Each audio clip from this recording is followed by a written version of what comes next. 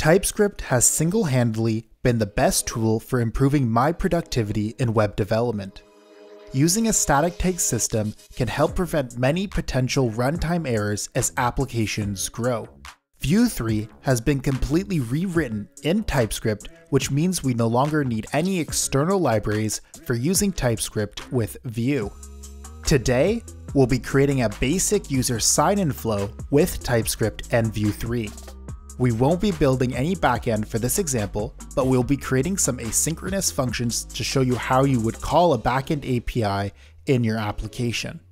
We'll first create a new Vue project with TypeScript support using the Vue CLI, and then we'll walk through an introduction to TypeScript with Vue. This tutorial will assume you already have an understanding of the composition API, as we will be using it to create components. If you want to learn more about the composition API, you can check out some of my other videos on my channel where I go over this topic in more detail.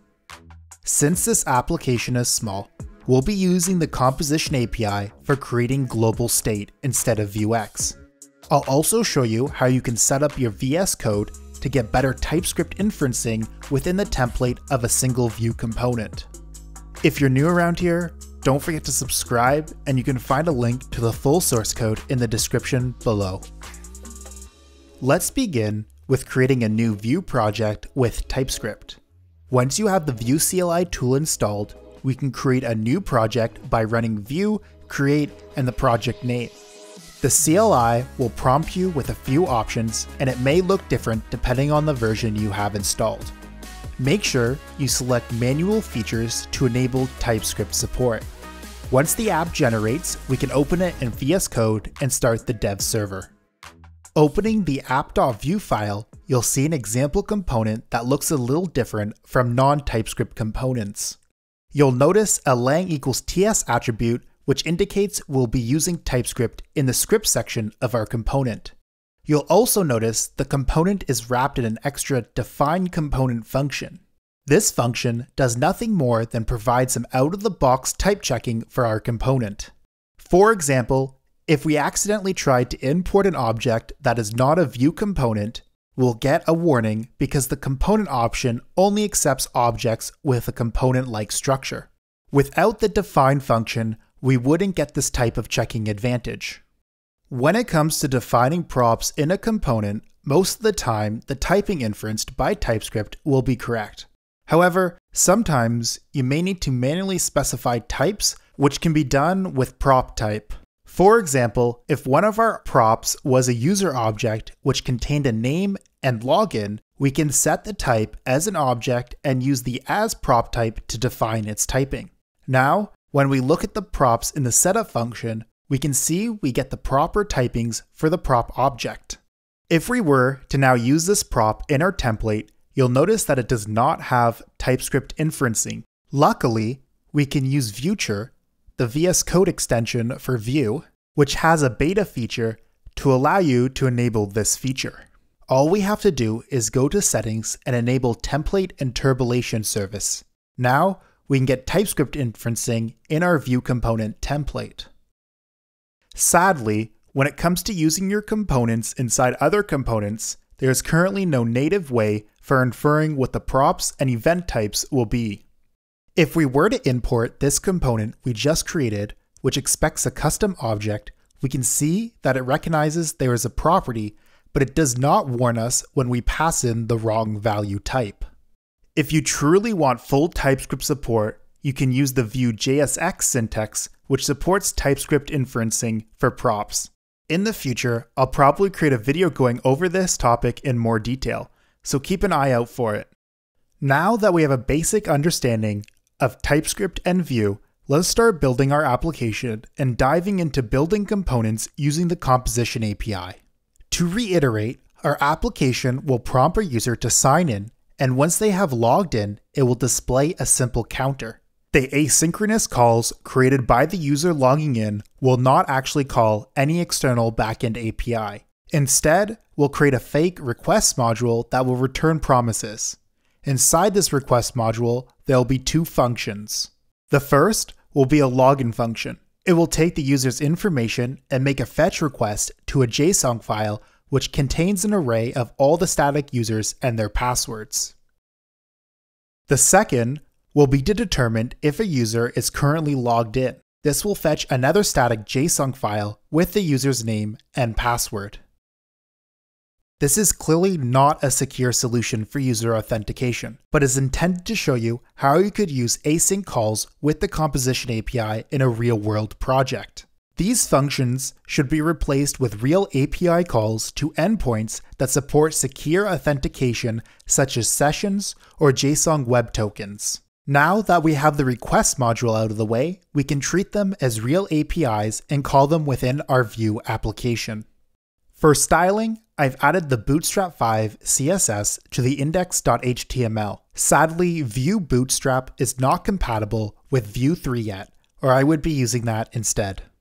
Let's get started by creating the counter, since this will be a simple component and give you an idea of how we'll use the composition API for global state when handling user sign-in.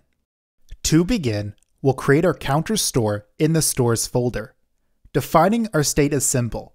All we have to do is create a reactive object and add a counter property. The reactive function will automatically infer the typing, but you could also pass in a type as a generic if you'd like to be explicit.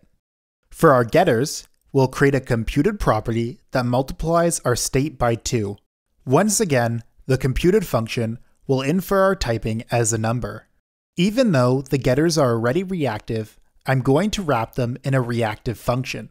This will stop us from having to use the .value every time we want to access the computed property. Now, if we do getters, we can see that the ×2 getter returns a number instead of an object with a property .value.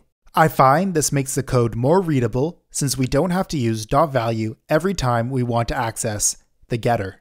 For actions, we'll create a simple increment function that will increment the counter by a given value. Let's export all of these so that we can access it in our component. For the actual counter component, it will import the counter store we just created and return it in the setup function so we can access it in our template. We will display the current count and the count when multiplied by 2, and whenever a user clicks on the increment button, it will call the increment action we defined previously.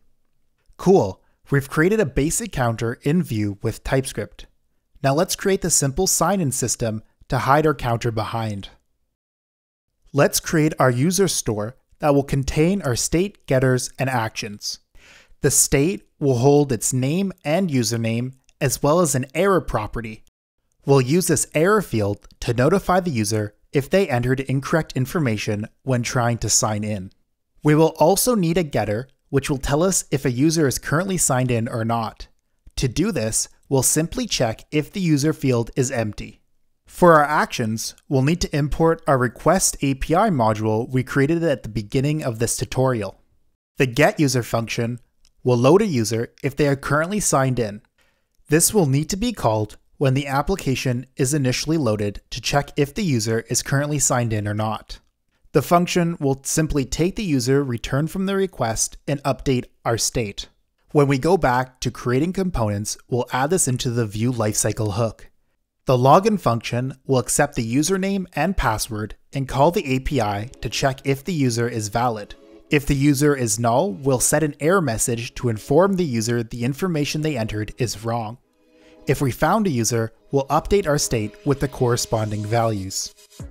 To log out, we'll simply need to reset our store state. Depending on how the authentication system is done in the real-world application, you may need to clear cookies or call yet again another API endpoint. We'll export all of this so that we can access it in our components. We'll start by creating our sign-in form.